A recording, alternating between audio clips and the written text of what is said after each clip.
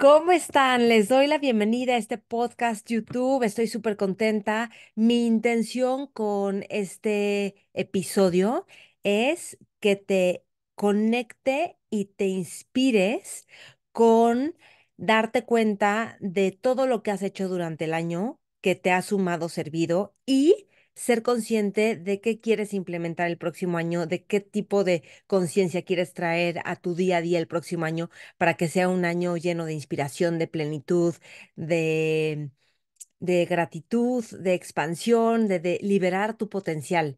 Entonces, voy a hablar de mis aprendizajes del 2023, pero la intención de hablar de estos aprendizajes no es hablar de mí. La intención es que esto te conecte y te inspire con darte cuenta de tú que has estado implementando, haciendo o que te empieza a llamar para que empieces a hacer, a implementar y que entonces lleves tu vida a un siguiente nivel, que tu potencial se libere, tu potencial de gozo, de libertad, de florecimiento, de conexión con la vida sea aún mayor, ¿ok? Entonces, esa es toda la intención de compartir. Voy a hablar de desafíos, voy a hablar del síndrome del impostor, voy a hablar de hábitos que me han servido muchísimo, de actividades o cosas que empecé y cómo es que me han nutrido con la intención de que también te inspire a ti y te nutra. Y también voy a hablar y que te nutra y para que tú quieras empezar nuevas cosas.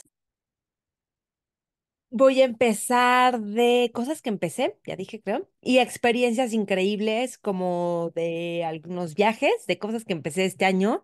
Y voy a hablar de la selva, del Amazonas, de esta dieta que me fui al Amazonas a hacer en Perú, que casi no he hablado de eso y que, wow, es una experiencia increíble que quiero compartir, pues, cosas que creo que pueden servir.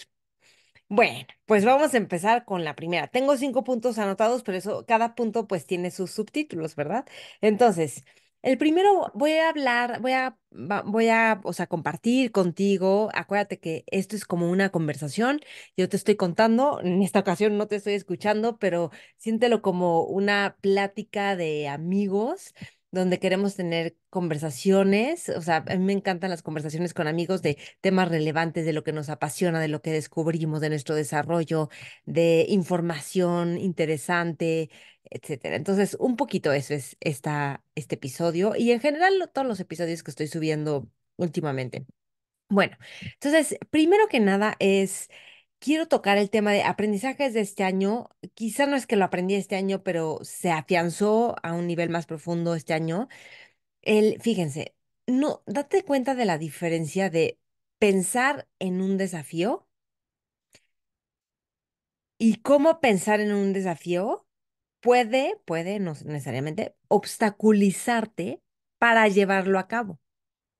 O sea, si yo digo, ay, voy a hacer un nado en aguas abiertas.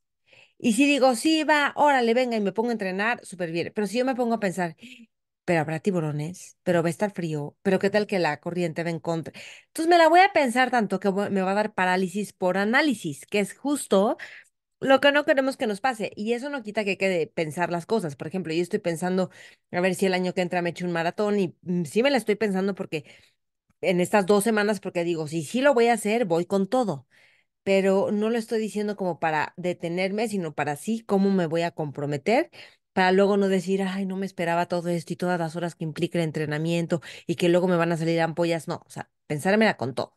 Bueno, ok, pero pensar en los desafíos que en lugar de llevarlos a cabo, es más cansado y probablemente no te atrevas. En cambio, aventarte con un propósito se vuelve más poderoso y te da muchísima más energía. Eso me pasó en el Camino de Santiago. Fue, órale, va, sí, pum, empecé a entrenar y solito me empezó a dar energía, fue súper poderoso y tal. Si en retrospectiva, pues claro que hubo cosas que fueron difíciles, que no me gustaron, que todo eso. Pero digo, qué bueno que yo fui con alma inocente diciendo, órale, venga con todo. Esa actitud de aventarte y voy, órale va, porque hay un propósito más grande, te da muchísima energía. Y esto lo hice, por ejemplo, en el tema de la selva, porque a mí nunca me había llevado ir a la selva. Yo decía, ¿para qué van a la selva? Y luego hacen ayunos, y luego, o sea, en un lugar, todos los animales de la selva, o sea, ¿cómo? pero de repente fue un llamado y dije sí, y luego ya veo qué hago con el miedo, ¿no? De ir. Pero fue mágico, fue increíble. Otra cosa fue, me ofrecieron retomar una accountability que yo había tenido hace tiempo, por 3 años, en llevar, antes era nada más por México y lo extendimos a Latinoamérica, en llevar un programa de comunicación, de trabajo en equipo, de liderazgo, de management, de gerenciar, de administrar cosas. Me invitaron a llevarlo hace 3 años y, bueno, no hace 3 años, por 3 años y hace como 2 años. Y esta vez, este año, me invitaron a retomarlo. Yo en principio no quería. Entonces yo dije, ay, no, yo no puedo, pero yo les ayudo a conseguir a alguien que pueda rendir cuentas por todo este entrenamiento que es mágico, increíble, pero es desafiante. Entonces, ¿qué hice? De repente me di cuenta, como todo el mundo decía que no, dije, creo que soy la persona indicada, soy la persona más comprometida con que las personas se lleven este entrenamiento, crezcan su vida, transformen la comunicación en sus familias. Sí, no soy la persona perfecta que lo lleva a cabo, no, porque tengo un buen de errores, reacciones, todo eso, pero sí es una gran cancha de entrenamiento. Entonces, hablé con personas hasta que dije, va, sí, voy con todo.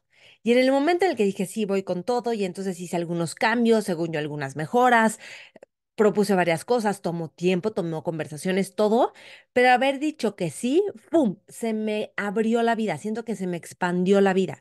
Hay veces que tomar un desafío, tomar un reto, te conviene por cómo se te va a abrir la mente, el corazón, las oportunidades, la visión. Empiezas a pensar diferente. Me empezó a dar muchísima energía.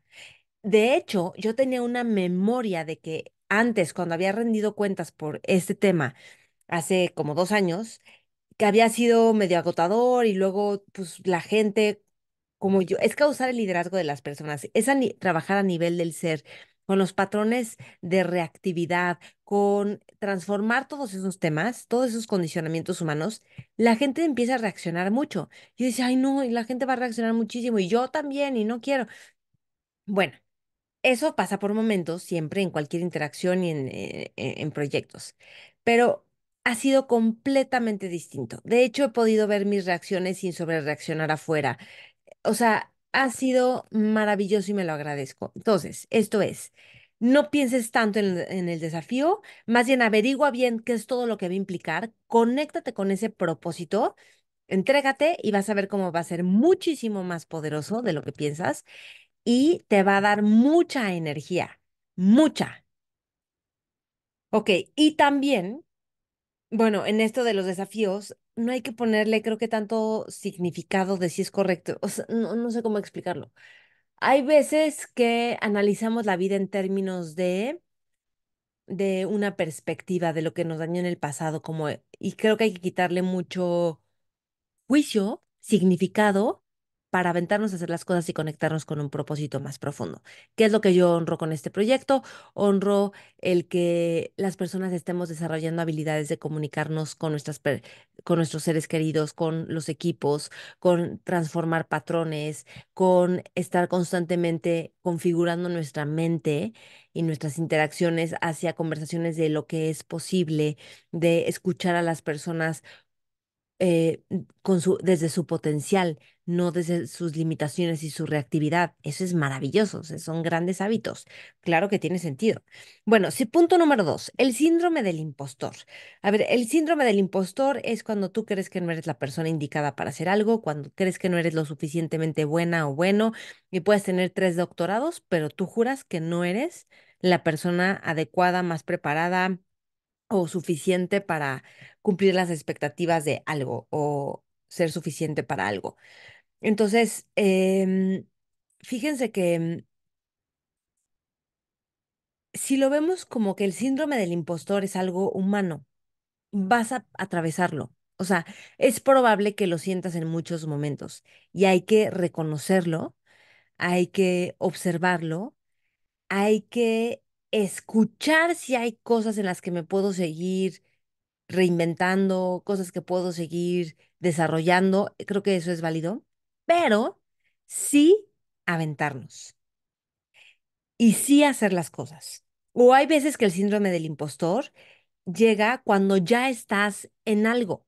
O sea, a mí me ha tocado en esto que entreno a muchas personas, que les doy seguimiento a muchas personas, que que o sea, que forma a personas en su liderazgo, no saben cómo veo.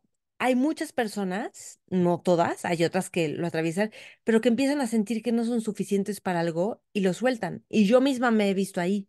Y entonces no se sienten tan capaces o tan suficientes y se empiezan a desconectar de eso que querían hacer. Y yo digo, pero tienen todo, pero solo es apostar, pero es entregarte, pero y dejan de hacerlo y digo, wow, qué fuerte. Esa falta de creencia en uno mismo, esa falta de confianza en la vida también. No lo digo como algo mal, sino porque seguro te ha pasado a ti igual que a mí, que hemos dicho, no, yo no soy la persona adecuada, yo no soy suficiente en esto y lo soltamos, nos desconectamos, nos anestesiamos, como que eso no me importa, pero en realidad sí lo quieres. Entonces, mantente. Aunque sientas que no te está saliendo, mantente. Yo pensaba, yo no nado bien, yo no soy tan buena nadadora, yo no soy de las que nadó desde chiquita súper en competencias y todo eso. Mantenerme, que hoy llevo, ay, quién sabe cuántos años nadando, desde el 2008, 2009, es 2000, creo que 7. Bueno, desde ahí llevo nadando y no soy la más rápida, pero me he vuelto buena como en mi, ¿cómo se llama? Como en mi categoría, digamos, pero de mantenerme. Entonces, mantente en las cosas, aunque creas que no eres tan bueno, mantente en las cosas, aunque sientas que ya no te motiva. Eso es bien importante.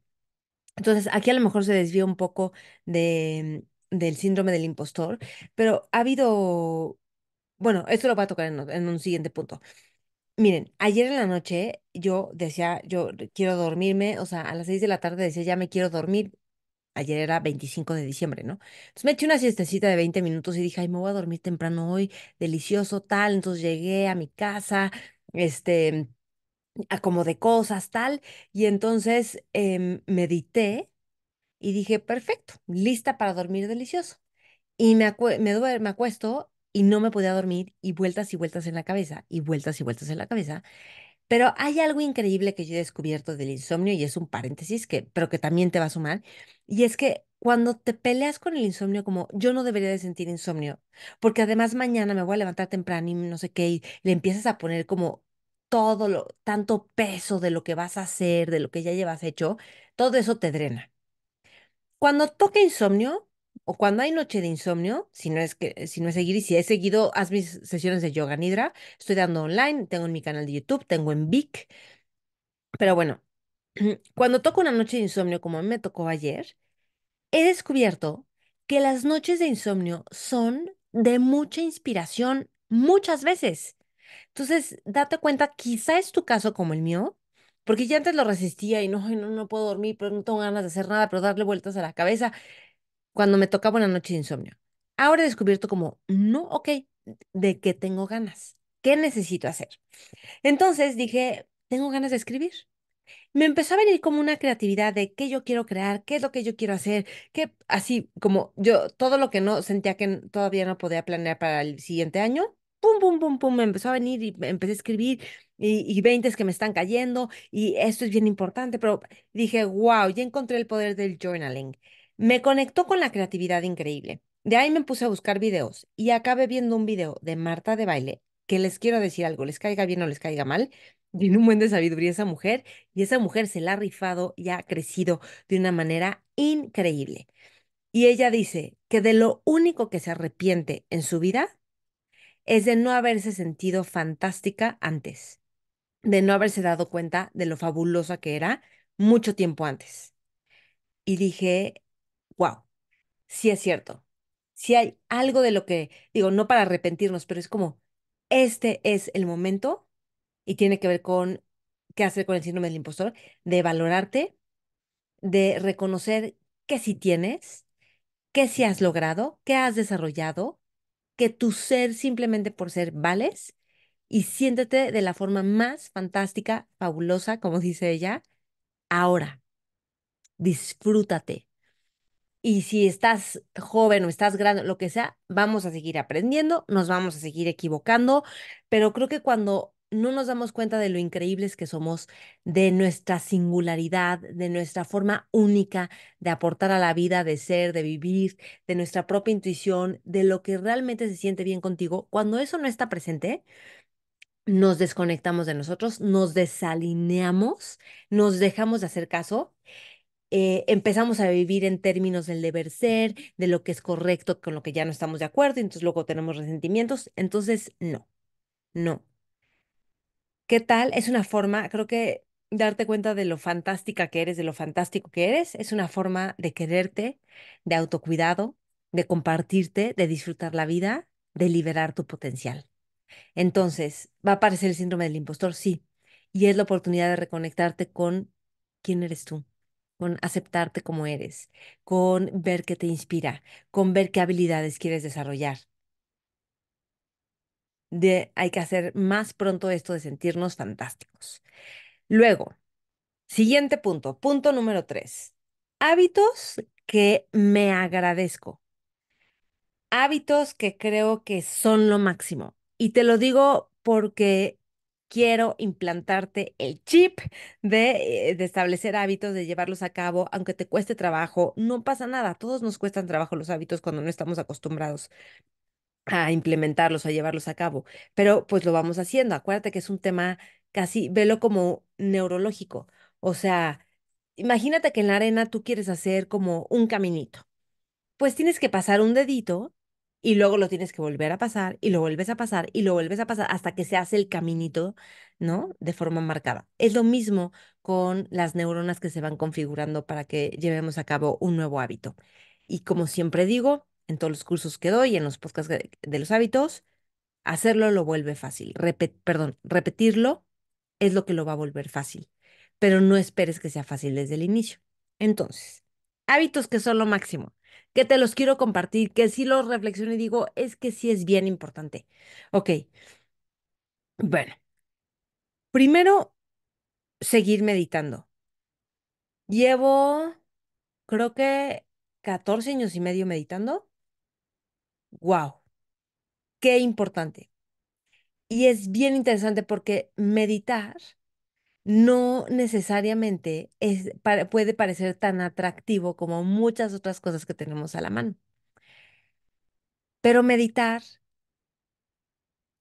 hace que te conectes contigo, que observes la mente, que se te revele una forma distinta de ver la vida, de entender el sentido de la vida, de salirnos de la Matrix, de abrir el corazón, de entrenar la mente, los pensamientos, de relacionarnos diferente con nosotros mismos, con la realidad, de notar la impermanencia de la vida sin temor, sino con esto es parte de la vida. Y yo siempre digo que hay una mística en la meditación, que tú empiezas a meditar y te van a llegar bendiciones en la vida. Se te empiezan a abrir caminos, empiezas a conocer personas, empiezas a liberar patrones, o sea, es bien misterioso, pero la gente empieza a meditar y se le empiezan a abrir caminos de sanación, de autoconocimiento, de realización, de felicidad. Es increíble, de veras que es increíble. Y también me sirve mucho, obviamente, enseñar meditación, porque cuando tú enseñas algo, pues te vuelves más bueno en eso, como más comprometido y más responsable en eso. Y también ser parte de la formación de maestros de meditación mindfulness de Cabindo, que creo que ya van 4 generaciones, que he sido parte de ellas, que duran 16 meses. La que yo cursé fueron 2 años, pero que es algo bien profundo, bien comprometido. Wow, o sea, de veras que es increíble. Entonces, meditar, ¿por qué? Meditar me sirve para abrir el corazón, para estar conmigo en momentos difíciles, para poder atravesar momentos, emociones difíciles, para cambiar la actitud del día. O sea, te lo juro que yo medito y digo, wow, ya llegué distinta a hacer ejercicio, a lo que sea, porque lo estoy haciendo en las mañanas. O sea, como que en las mañanas sí o sí, y también busco otros momentos, y a veces pues si doy clase o si yo tomo clase o lo que sea, pues ahí también medito, ¿no? Em, Me ha ayudado a perdonar, a darme cuenta de los pensamientos o patrones de pensamiento limitantes o de juicio o de queja o de cuando estoy de Grinch que nada me parece, así que nada es suficiente, así, o yo no soy suficiente, ayuda mucho para eso y como dije antes, a sintonizarme con la vida de una forma distinta, a conectar como con esa intuición de lo que realmente es importante en la vida y no caer en las trampas que luego vamos generando de poder, de comparación, de que parece que como que es afuera la felicidad o lo que necesitamos. Y entonces te ayuda, bueno, a mí me ayuda mucho a hacer introspección también y a calmar la mente. Wow, es increíble. Otro, deporte. Wow, wow. Y te pido que no te exijas si tú no es deporte. El deporte, lo que te funcione, empieza con poquito y le vas aumentando. Haz cosas reales. Yo en mi cápsula de Vic, donde digo, como creo que en la de creo que dejar de postergar o el hábito de hacer ejercicio, alguna de esas dos, en una de esas digo, pues claro que empecé yo nadando poquito y le vas aumentando, o sea, conforme ya se vuelve parte de tu vida y es más fácil decir, bueno, un poquito más, ¿me explico? Me echo un poquito más, ya, entonces le vas aumentando. Entonces, ¿por qué el deporte? Ya sea caminar. Miren, de caminar, o sea, por ejemplo, he estado yendo con personas que vamos a comer, que vamos a desayunar, que algo así, les digo, oigan, ¿y si caminamos terminando? Y caminamos. Ayer, 25 de diciembre, fue antes o después de comer. Creo que antes de comer, pero con mis hermanos de repente les digo, oigan, vamos a dar una vuelta aquí. O sea, fuera de casa de mi mamá, ni está tan grande. Fuimos, empezamos a caminar, estábamos en la naturaleza, nos reíamos de nuestras cosas de la infancia. O sea, fue padrísimo y fui con dos de mis hermanos, o sea, padrísimo. Luego, el otro día que vi a estas amigas, estuvimos, comimos temprano, nos quedamos platicando horas, oiga, vamos a dar una vuelta a caminar. Nos echamos como 6 kilómetros caminando. Pero digo, ole, qué cool, porque vas fomentando otro tipo de actividades, de dinámicas, de amistades, de conversaciones. Ok, entonces un deporte, mover el cuerpo, hay veces que solo es mover el cuerpo, porque el cuerpo se adapta a cómo lo usas, te lo agradece, te ayuda a bajarte al cuerpo, que tengas mejor postura, más fuerza. Hay que cuidar el cuerpo, es una maravilla el cuerpo, hay mucha sabiduría en el cuerpo, nos ayuda a estar en el momento presente, pero lo vuelves fuerte, lo cual ayuda muchísimo para la longevidad, la vitalidad, la salud. O sea, este tema de las zonas azules, la gente grande que dura más de 100 años, mueven su cuerpo, suben en las escaleras, bajan, o sea, usan su cuerpo.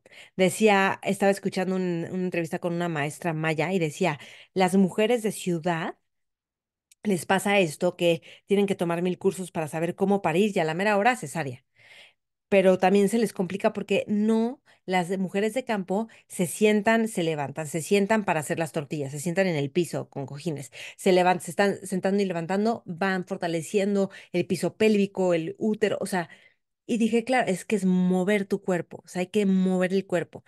Piensa que hacer la limpieza de tu casa, mover, o sea, además de que te activas y se te quita el sueño, también usas tu cuerpo. Es increíble. Yo digo que el cuerpo se pone feliz cuando lo usamos. Entonces, tu mentalidad cuando haces deporte empieza a cambiar. Te oxigenas ya de entrada con eso. Las conversaciones que tienes con la gente, empiezas a hacer amistades como con gente que, qué cool, que, o sea, la verdad, yo disfruto ahorita mucho más irme con mis amigos a Chapultepec, a trotar, caminar, platicar, de ahí desayunar, que hay veces que digo, híjole, en la noche una cena y acabar tardísimo, o sea, una cena X, pues digo, no, yo voy a disfrutar más mis amistades en estos entornos. No es que esté cerrado al otro, pero los amigos que vas haciendo, los hábitos que vas haciendo, te vuelves más saludable. Así, naturalmente, el de ejercicio lleva a una vida más saludable. Y es increíble convivir con gente que tiene este chip de mover el cuerpo, o sea, como de estar activos, de aprovechar la vida usando el cuerpo y no estar tan sedentarios. Siguiente, hábito que me agradezco de este año, escribir sueños. Fíjense que yo escribo sueños, creo que desde el 2016, o sea, ya llevo como unos 4, 5, 6, 7 años escribiendo sueños por épocas, no siempre.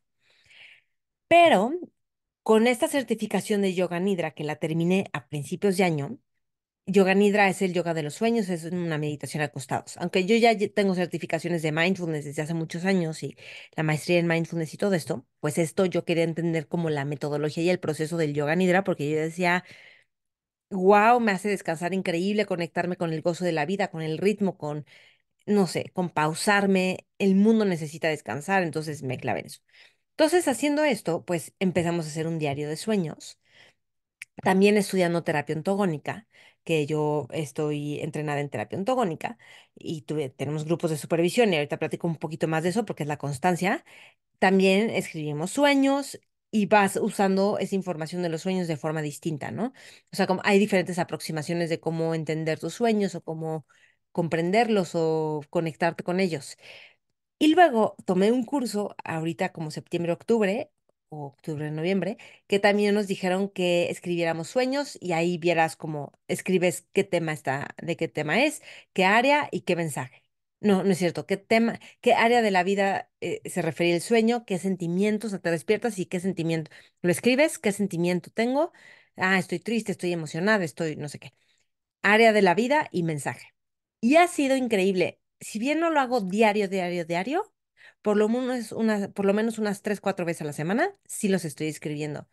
Y siento que está bien interesante porque te empiezas a conectar con una dimensión de sabiduría interna bien especial, bonita y creo que honorable, necesaria, que es un gozo y no te lo pierdas.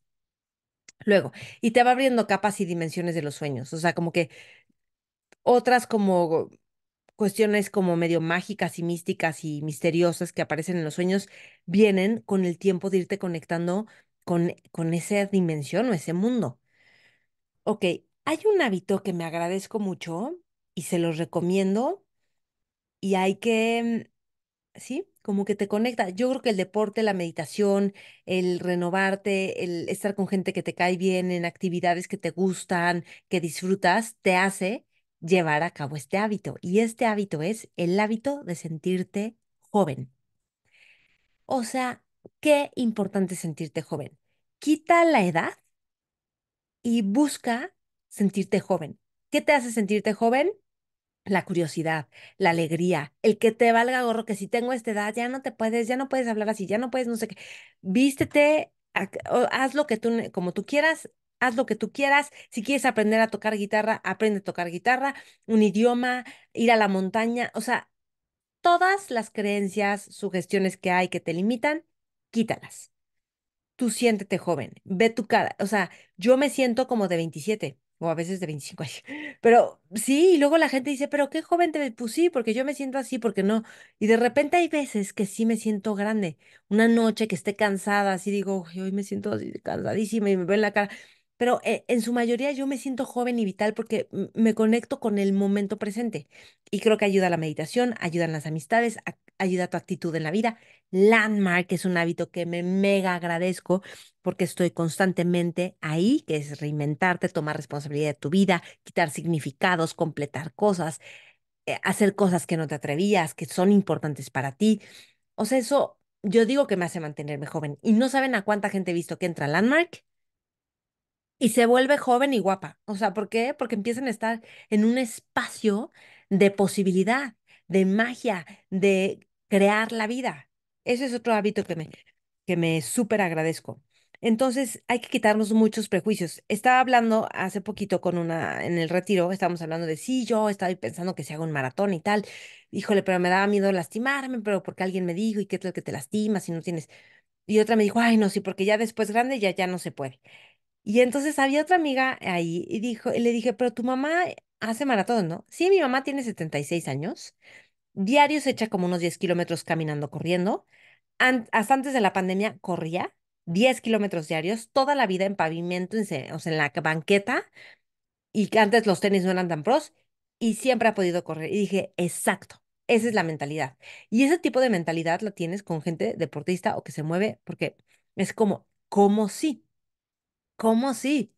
Ves a la gente vital. Vea, me dice un señor que nada, donde yo nado, y como que es como, sí, pues como que el agradecimiento, como así me decía, sí, aquí nadando, y el premio es la salud. Y yo, claro, y me dice, a tu edad no se nota tanto, pero conforme avanzas la edad, yo creo que él tiene casi 70 años o 70 no, tiene como 71.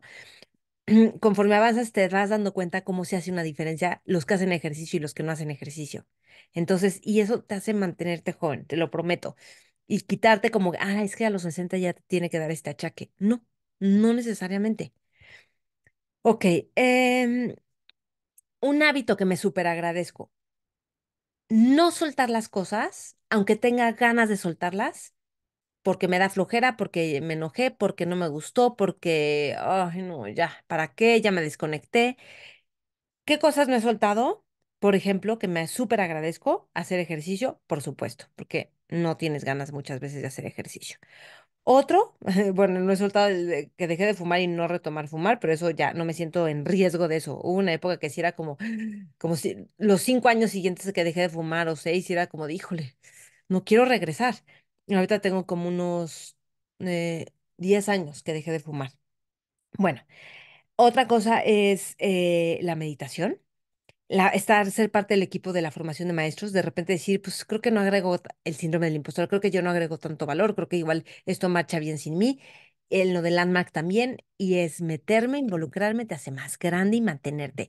En los grupos de supervisión de terapia, en el grupo de supervisión de terapia en el que estoy, tenemos un grupo en el que supervisamos casos, donde le damos terapia a personas de bajo costo, y nos damos, cuando nos vemos, nos damos terapia nosotros en vivo, o sea, en el centro uno le da terapia al otro y todos están bien, tenemos retroalimentación y es terapia distinta, no es psicoanalítica de solo hablar, hablar. Y es exponerte y es que te van a decir justo todos los puntos donde, ¿por qué no hiciste una buena terapia ahí? ¿Por qué no sé qué? O sea, si trataste de controlar, si no notaste que este tema era el tema importante para el paciente, o sea, miles de cosas. Y llevamos, yo creo que 2 años en este grupo de supervisión, que es muy bueno. Es súper enriquecedor, pero hay veces que dices, pero qué flojera, ¿no? Pero no, mantenerte. Continuar con los entrenamientos de terapia en los que estoy, wow, porque de repente puedes decir, pero yo ya me sé esto, pero, ay, pero, y mantenerte te va dando muchas bendiciones. Increíble. No sueltes cursos que he comprado, que digo, ay, no, ya, qué flojera. Hasta un curso que de canto con tambor, que sea, ay, bueno, ya. Dije, no, ahora me quedo y lo termino y por supuesto. Entonces, mantenerte es un superpoder. Te conecta con tu fuerza interna. Terminar las cosas es un superpoder que siempre tienes la oportunidad de ejercerlo. Ok, otro hábito que me agradezco, pero eso sí me siento así como que en el punto de incompetencia y luego soy competente y luego soy incompetente, pero no importa, hay que mantenerse, es en el hábito de la aceptación. Aceptar a amigas y amigos como son, como que de repente yo decía, pero ay, ¿esto qué? Pero es como, no, pero así son, aceptarlos y dejarlos ser y disfrutar su unicidad y su forma de ser lindos, amorosos en su unicidad. Y si este siempre le pasa que se enferma, bueno, se enferma, pero es increíble. Y si esta persona siempre está hablando de que todo lo hace súper bien y no sé qué, y yo decir, no, así es mejor que le aprendo. Mira cómo se echa porras y lo bien que le va, porque todo el tiempo se echa porras. Así, aceptar, aceptar. O esta temporadita a esta amiga no anda muy bien. Le está pasando medio mal, le está pasando desafíos, entonces va a estar más quejosa, ya lo sé, no pasa nada. Hay que apoyarla, así. Eso. Aceptar también que hay gente que me va a criticar, o así como aceptar, aceptar, aceptar. No se puede controlar, va a haber gente que te va a criticar. Eso. Aceptar que de repente tengo una mente juiciosa y que critica y que se queja y que no me gusta, y es aceptar, ok, como, ok, esa es la mente, es un condicionamiento, no es que yo sea esto, aceptar que sus pensamientos van a venir y dejarlos pasar y no tomarlos como la verdad, así, sino simplemente, pum, como un sonido que pasa, un pensamiento que pasa. Wow. Y aceptar que van a suceder. No saben. Eso es, wow. Cuando te sale, dices, ¡ole! Y hay veces que, ¡pum! Sientes como que dices, sientes que estás luchando, pero no hay nada con que luchar, pero a veces se experimenta así. Bueno, aceptar circunstancias, porque hay muchas circunstancias que queremos que sean diferentes. Hubo, creo que sobre todo en la segunda mitad del año, como varias cosas que yo pensé que ya se estaban moviendo de una forma, que iban a pasar, que tenía una certeza de trabajo, personales, de amistades, y no fueron así. Y decir, ok, aceptar y soltar, aceptar. Las circunstancias son como son, punto. Y en el proceso yo lo que digo es, bueno, si estoy aceptando esto, ok, ¿cómo esto que me está enseñando a quitar? autoimportancia. Ah, a que lo que me está enseñando esto, a que yo necesito validación y me la puedo dar yo y no hay que esperarla de afuera. Ujú. Ok, aceptar que aunque estés empezando amistades o más vínculo con ciertas personas, todavía no son tus amigos profundos. Entonces, como, como que aceptar que el nivel donde está la amistad, o aceptar que hay cosas que no son de una amistad profunda, o aceptar que a veces tienes una diferencia con una amiga o un amigo. Y aceptar que eso pasa en las relaciones y se puede hablar. Y hay veces que la gente necesita más tiempo para hablar, pues bueno, aceptar. Eso. Aceptar que reacciono. Híjole, no saben cómo me encantaría a veces no reaccionar y no enojarme y no gritar, porque yo de repente cuando me enojo grito y digo, ok, me enojo mucho menos que antes, tengo otra conciencia, se me quita más rápido todo, todo, todo. Ya no lo vivo completamente y me lo agradezco.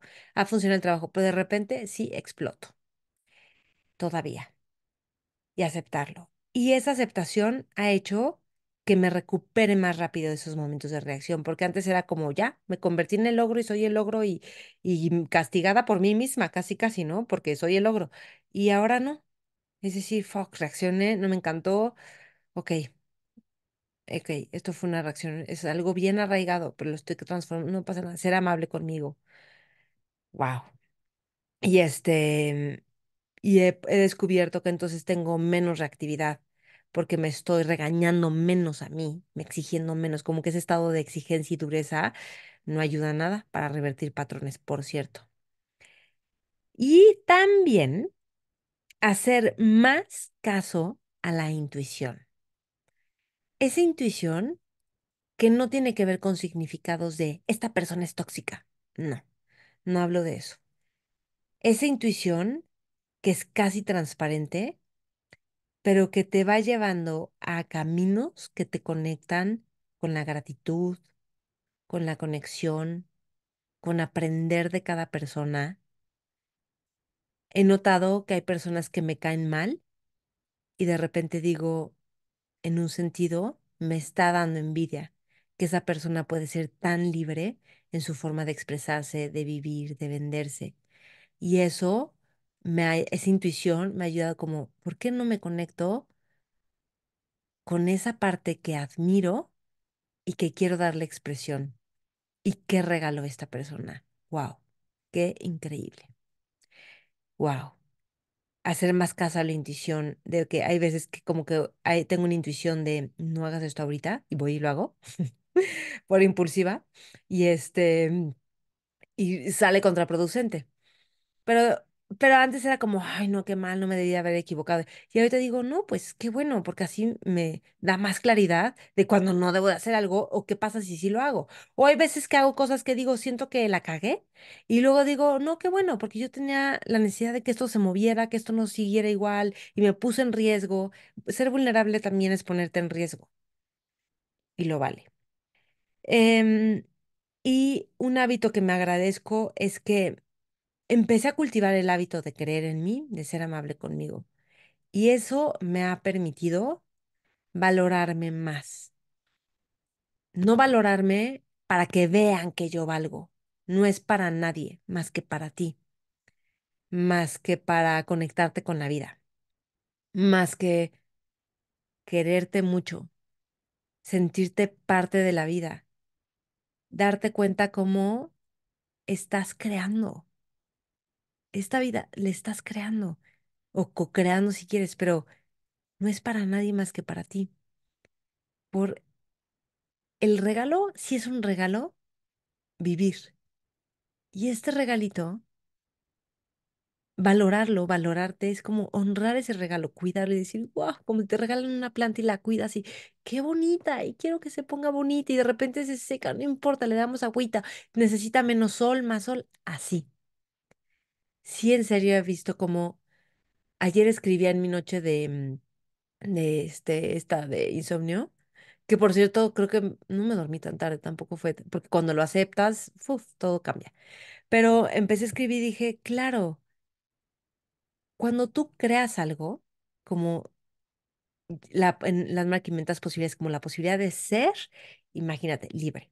Y de repente yo digo, pero esas posibilidades no son para nadie, no son con el fin de algo.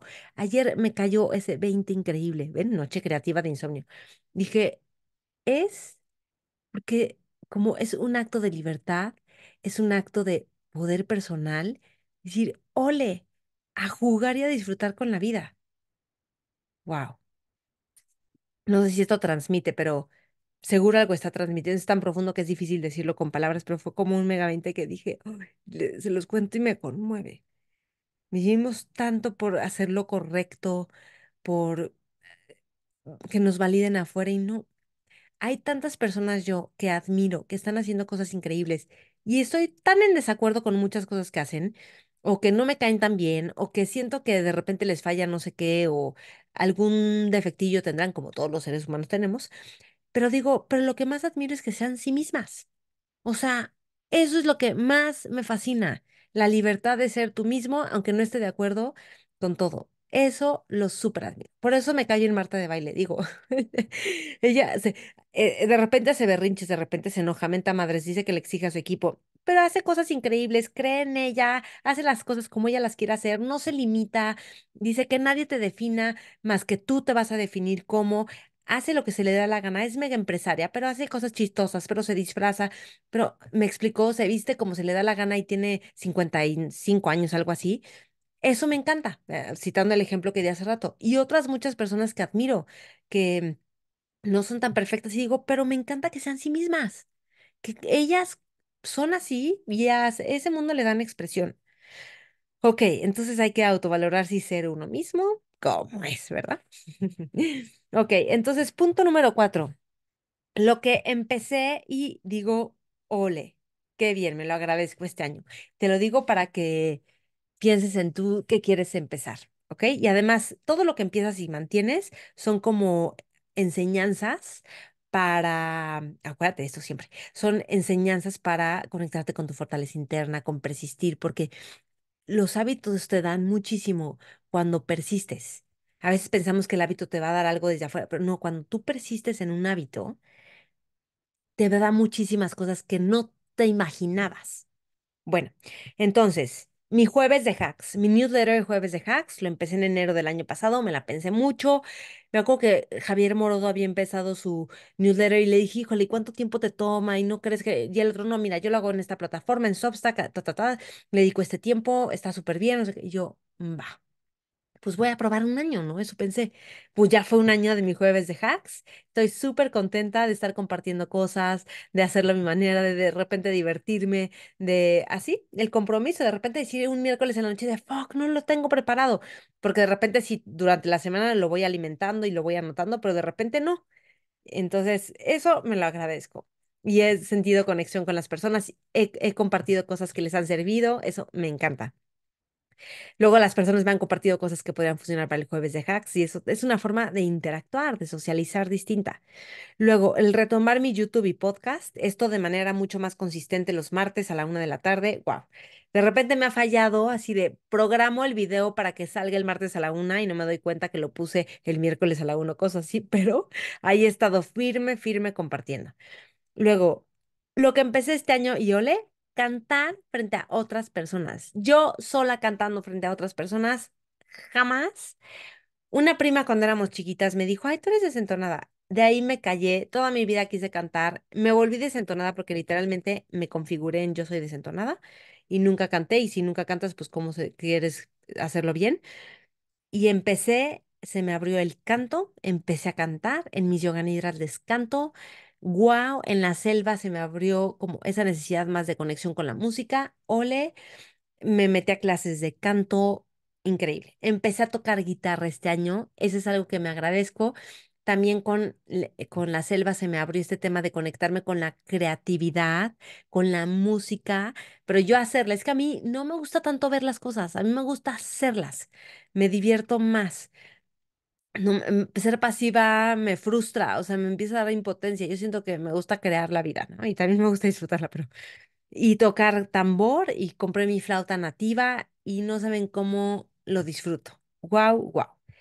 Luego lo que empecé a hacer, bueno, lo de mis sueños que retomé, o sea, de una forma distinta, a escribir los sueños, dar yoga nidra.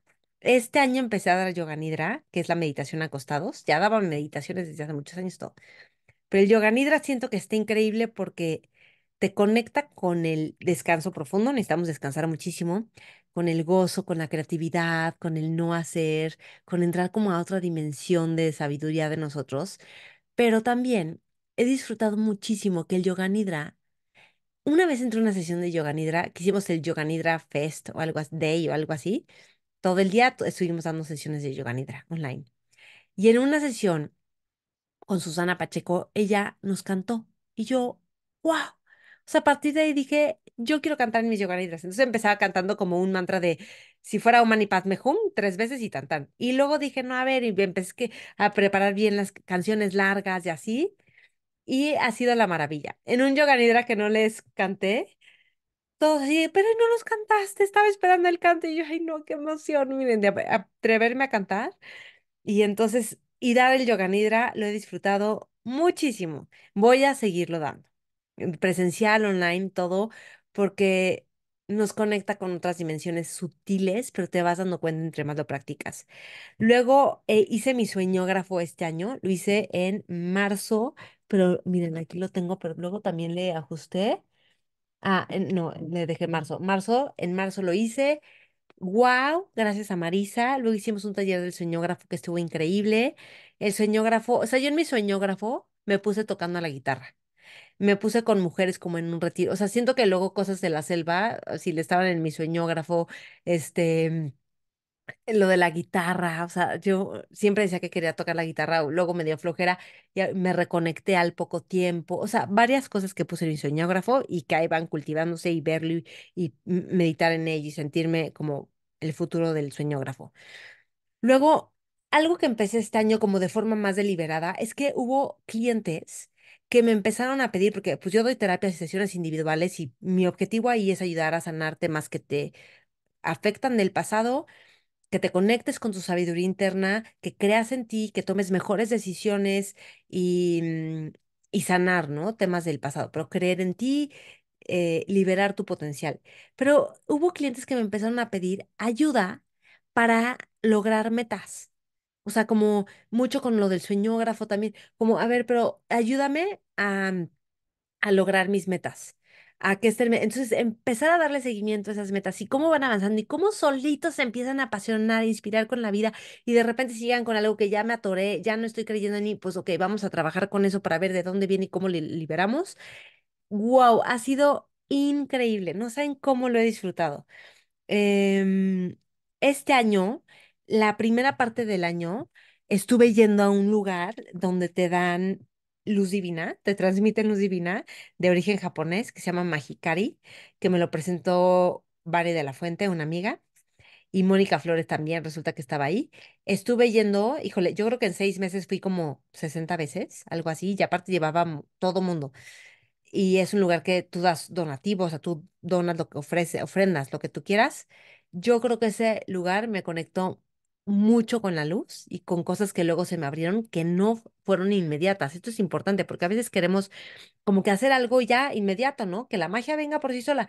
Pero hay veces que lo que estás sembrando es una semilla que va a tardar en salir de la tierra, el tronquito, para dentro de unos años florecer. Entonces yo siento que ahí desarrollé como, me conecté mucho con una forma de conectarme con la conciencia sin juicio, sin exigencia, como con entendimiento, con facilidad. Fue increíble. Y este año empecé con un curso que tomé de abundancia o prosperidad o algo así, a dar diezmo. Mínimo el 10% de lo que ganas, darlo, darlo, darlo, darlo. No es invitar a cenar a tus, no, es dar el dinero tal cual a otras personas que no son tu familia, 10% mínimo, porque lo que supone es que la abundancia llega a ti, llega a ti, llega a ti, y de repente si tu vaso se llena, pues ya se empieza a desparramar. Entonces, lo que haces, o ya no puede llegar más, tú le haces un hoyito a tu vaso, donde llega la abundancia, un hoyito por abajo, y ese hoyito hace que siga habiendo un flujo para que tú puedas seguir recibiendo. Entonces, ese hoyito es el diezmo, es el 10%. Y ha sido bien lindo a las personas que se los he dado, y lo digo porque Pues porque te recomiendo hacerlo. Hasta en mis Exceles donde hago mis cuentas de lo que ingreso, de lo que gasto, todo, le agregué el 10% de diezmo, cuánto he dado, así.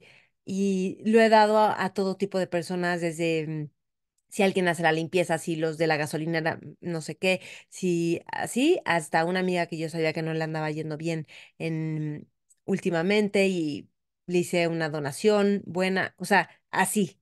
Y ha sido increíble porque te conecta con que estás con recibir y con el flujo y el movimiento del dinero. Eso ha sido bien bonito este año. Em, Punto número 5. Experiencias increíbles. Ok, a ver. Una experiencia increíble fue haber ido a Oregón. Fui a Oregón con mi amiga del Camino de Santiago, Jen, me invitó. Yo digo, el mundo no conoce Oregón y se morirían por conocerlo si supieran lo bello que es Oregón. Es un estado que no es tan turístico, yo no entiendo por qué, si es espectacular, la naturaleza, la gente, muchísimo consumo local de verduras, de fruta, de todo, de huevo. Les digo que los huevos eran de colores, o sea, uno verdecito, uno blanquito, otro rojito, otro así de la vecina, ¿no? Que le compran los huevos porque no sabe qué hacer con tantos huevos de sus gallinas.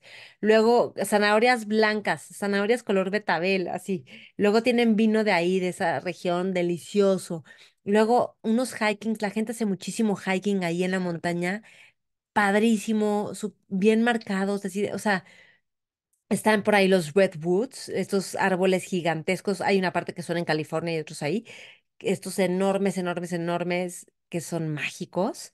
Luego tienen unas playas. Fuimos a una playa que se llama Bandon, que es tipo, o sea, una playa larguísima. Nos tocó medio frío, entonces me encantó con chamarras y toda abrigadita. Caminamos 3 horas en la playa y unas piedras gigantes, maravilloso.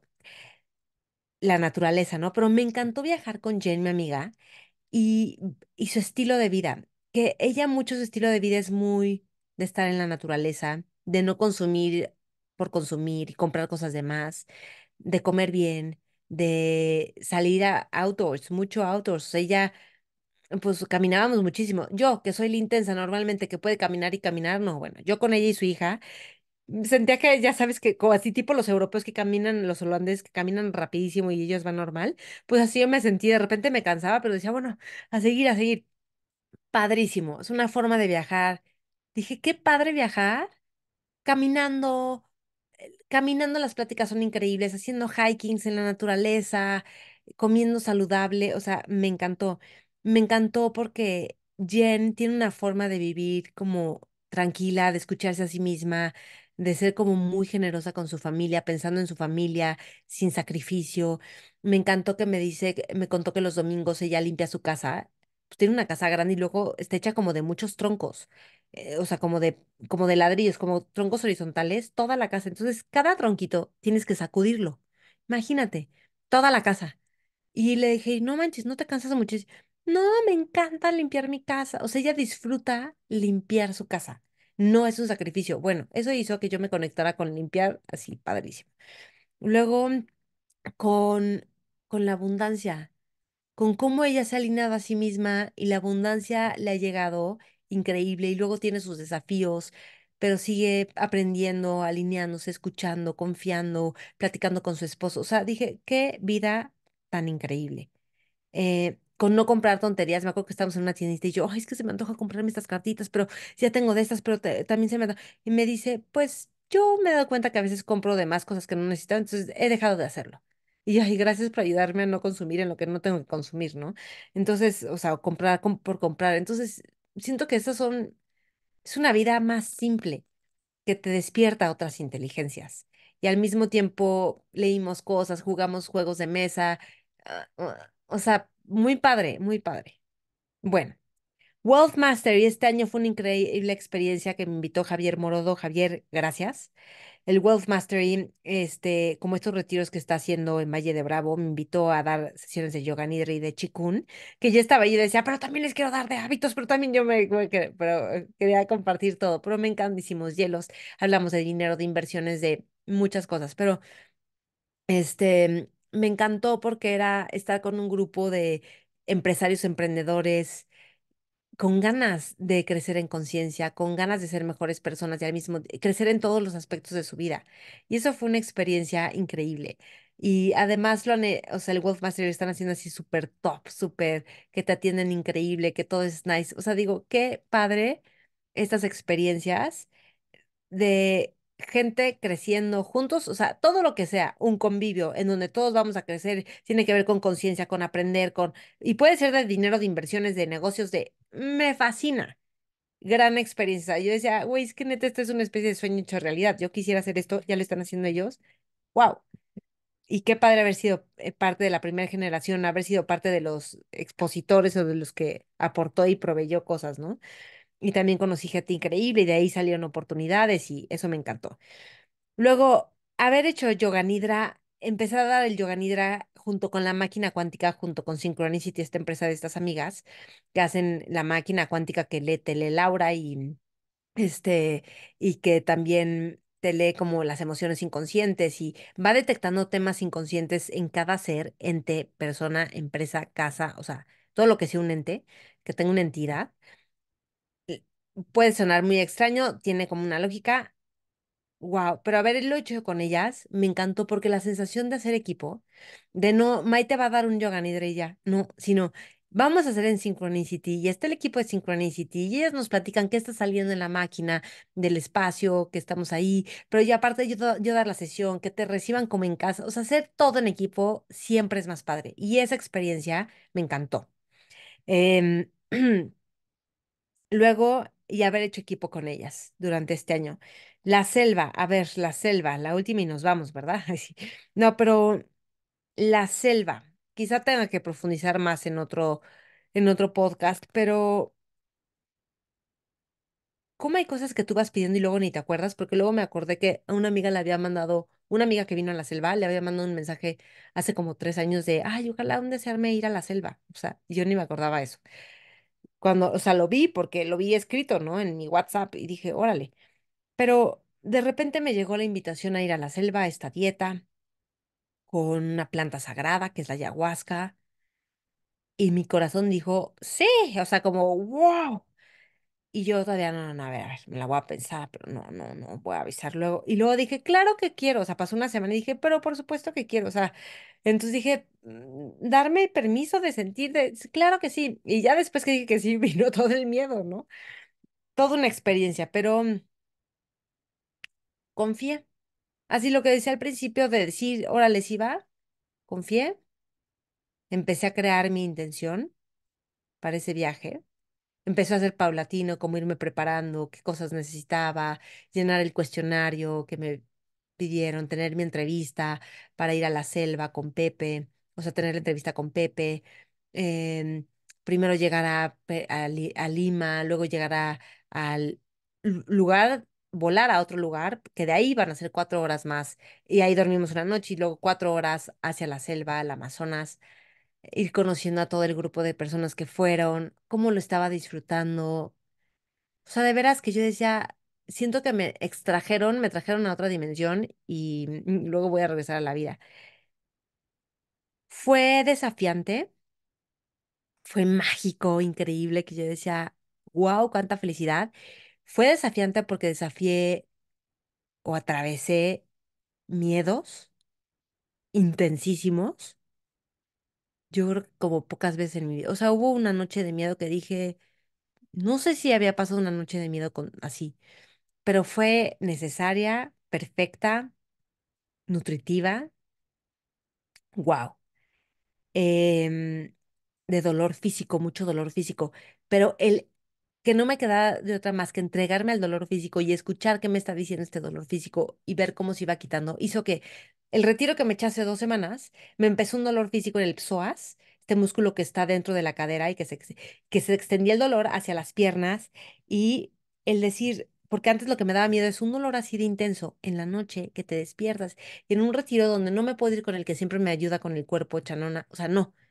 Eso me daba mucho miedo antes. Pues sí, ¿qué voy a hacer con el dolor? Y aquí era como, ok, va a aparecer, lo acepto, el tiempo que dure y luego, ni modo.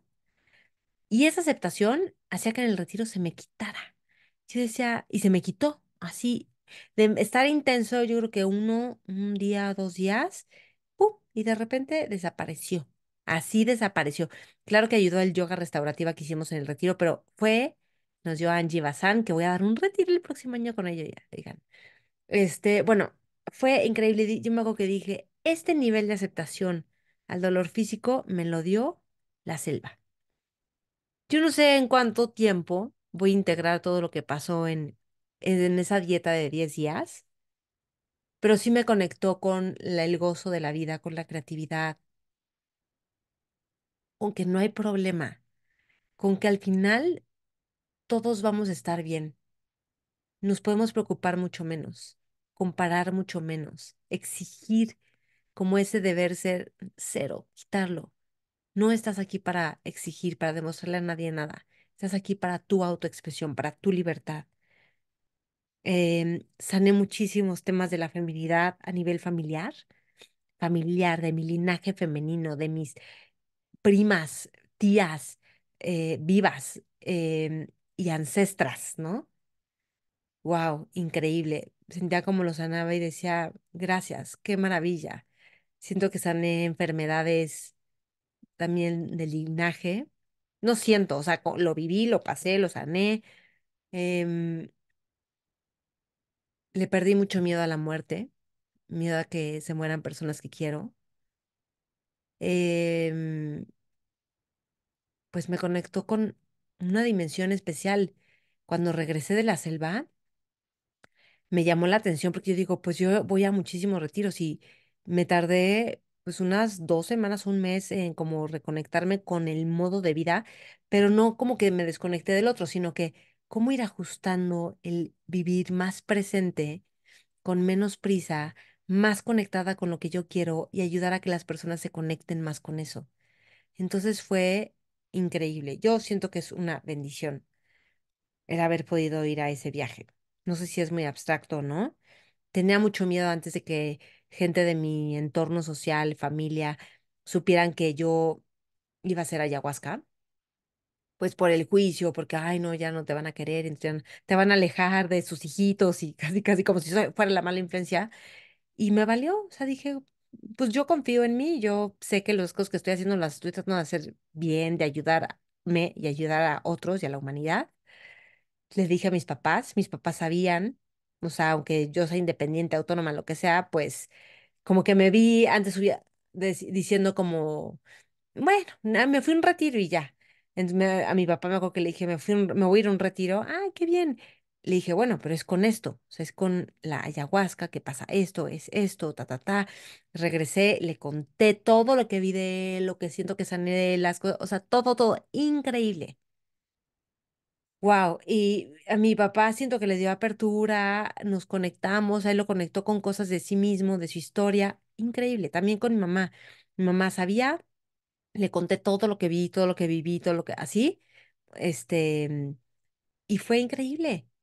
O sea, di cuánto me encantaría compartir esto con mis papás, ¿verdad? Pero creo que uno de los frutos de haber hecho este retiro y también de todo lo que he hecho, porque creo que mis hábitos así constantes son la meditación, es landmark, es todo lo que estoy haciendo, el ayudar a otros y yo también estar en mis procesos de terapéuticos, pues también me va transformando, pero mucho es empezar a que me deje de importar lo que piensen de mí y buscar ser más yo y confiar y aceptar que va a haber gente que no le vas a gustar y está bien porque les va a dar miedo o no les va a gustar algo de ti y está bien. Y a veces las relaciones se acercan y se alejan o a veces se alejan más tiempo, así. Y también em, uno de los aprendizajes, uno de los mensajes que me dio la medicina ayahuasca y lo quiero compartir porque quiero que te lo tomes como un tesoro y tomarlo muy personal para tu vida, es que la abundancia está en el gozo, llega con el gozo. Entonces, enfócate mucho más en disfrutar lo que haces, enfócate mucho más en darle espacio a lo que gozas y disfrutas. Y eso te va a traer mucha más abundancia. Y yo lo he estado haciendo y me ha ido mucho mejor. Y antes decía, wow, me acuerdo que antes me quedaba hasta la 1 de la mañana trabajando en la compu diario, 12 una, así. Y ahorita, pero para nada hago eso y me va mucho mejor. Salirnos de la Matrix y conectarnos con, con el amor, con que la vida nos cuida. Ahí pude ver cómo hay un sistema, puedes verlo como la vida se cuida a sí misma y te está cuidando, pero hay un sistema, una configuración, un equipo, si quieres verlo, perfectamente bien armado que te está viendo, te está velando por ti, te está cuidando y te está protegiendo. Y es como, ábrete a dejarte llevar por eso, a que te cuida, a dejarte querer, a confiar, a hacerte caso. Por eso los hábitos de meditar, de creer en ti, de el deporte o la salud, de relaciones con gente padre, de la que aprendes, con la que puedes compartir pues cosas que te gustan y que y disfrutas. Mm. Pues espero que esto les sirva, estos aprendizajes de este 2023. Y me acuerdo que hace un año, en enero del 2022, 23, no, pues en este enero, claro, en enero empecé el año súper deprimida, porque yo decía que tenía que yo dije, en el Camino de Santiago, que lo hice en septiembre del año pasado, voy a definir súper bien cómo voy a ayudar a la gente, entonces para que me vaya mucho mejor en mi negocio y tal, y pampa, y regresé, y sí, voy a tener una pareja y ta, ta, ta, y regresé y dije, pues vida, dame todo lo que yo pedí, y ya me hice mi camino, pero nada de lo que yo pedí estaba pasando, o nada de lo que yo quería. Y entonces dije, bueno, ya que no tengo muy claro cómo voy a enfocar mi mensaje y lo que cómo yo ayudo a la gente, pero en Año Nuevo sí ya lo voy a saber. Y como en Año Nuevo no lo sabía y no tenía esa certeza que es súper clara, me dio un bajón de no, cómo y qué voy a hacer, como si todo, pero veo que ese bajón como que es más antiguo, más añejo, no era de así de ese momento. Y entonces me preocupé y entonces, me deprimí como, yo creo que una semana, empecé a tener conversaciones, lo platicé en algún podcast así, y todo esto me ha ayudado a, no, nunca el agobio, nunca la depresión, nunca el deber ser ni la exigencia te va a conectar con el gozo y con tu propia creatividad y hacer las cosas bien. Y ahorita he dicho, pues quizá yo tengo que ser más paciente en esto y lo tengo que ir formulando. Y este año, por cierto, una de las cosas que me agradezco es que publiqué en Vic mis cápsulas. Y mis cápsulas se llaman Hábitos para liberar tu potencial y está el hábito de dejar de postergar, el hábito de creer en ti, de ser amable contigo. Me puse a escribir esas cápsulas y me transformaron. Y eso me empezó a llevar que creo que lo que estoy haciendo, que es en lo que yo puedo ayudar mucho más, son hábitos que liberan tu potencial, hábitos que te reconectan contigo para que florezcas. Y así, pum, se empezó como a forjar todo esto. Pero yo digo hábitos sí, meditar, hacer ejercicio, que sí, pero los importantes son conectarte contigo, con la vida, con la creatividad, con confiar en ti, con cuidarte. Esos son los más importantes, porque de ahí naturalmente vas a hacer cosas que te sirven. Oigan, espero que esto les sirva. Ay, les mando un abrazo enorme. Agradezco mucho que me escuches, agradezco mucho siempre la retroalimentación. Agradezco que haya gente que le interesa lo que comparto, porque a mí me gusta compartir lo que aprendo. Siento que cuando yo aprendo algo tengo que compartirlo, como que quedármelo guardado no sabe igual. He aprendido a como masticarlo un poquito más y como que irlo digiriendo y después compartirlo, pero a mí me hace feliz contribuir. Como dice una amiga, a Maite le hace feliz contribuir, sí, totalmente, a mí me hace feliz contribuir. Y yo pienso que a todo el mundo lo hace feliz contribuir. Entonces yo quiero que contribuyas en la forma que tú contribuyes, que a ti te nace, que a ti te expande. No todo el mundo contribuye igual, contribuye de la forma que a ti te expande. Bueno, les mando un abrazo enorme. Voy a hacer un ritual de inicio de año la segunda semana de enero. Por favor, si quieres estar en ese ritual, inscríbete. Va a ser el martes 16 de enero, ¿ok? Va a haber grabación, pero este ritual va a estar increíble para que podamos crear este año, para que sea un año alineado a tu corazón, a ti, de gozo, de expansión, de libertad y de ligereza. Con mucho aprecio, con honor, con mucho amor. cierro este año porque ya es la última de este año, el último episodio de este año, y seguimos creciendo y seguimos en este camino. Y ya sabes que si necesitas ayuda personalizada, aquí estoy. Doy mis sesiones individuales, tengo cursos. Es probable que retome los clubs de lectura el año que entra porque quiero compartir lecturas y aprendizajes con otros y además les meto meditación y, por supuesto, voy a seguir dando yoga nidras, voy a estar dando cursos de hábitos, entonces esperen mucho más, ¿ok? Estamos en contacto. Gracias por escuchar. Gracias porque sé que también lo compartes y gracias por el aprecio y cariño que me tienes, que yo sé, pues, si tú me escuchas, me sientes como una amiga, como alguien cercana. Y eso es honorable. Y yo también, así te siento y te veo. Lo malo es que a veces yo no sé quién eres tú, entonces me sirve saber si lo escuchas porque así me conecto y digo, está enchufado con esto, o ya sabe estas cosas que luego yo comento y comparto aquí. Bueno, les mando un abrazo enorme. Hónrate, quita el deber ser y escucha qué es lo que a ti te hace brillar y feliz y florecer, ¿ok? Y los desafíos son regalos de la vida para que te ilumines más, para que brilles, para sanar, para perdonar, para volver a abrir el corazón. Les mando un abrazo enorme. Hasta pronto.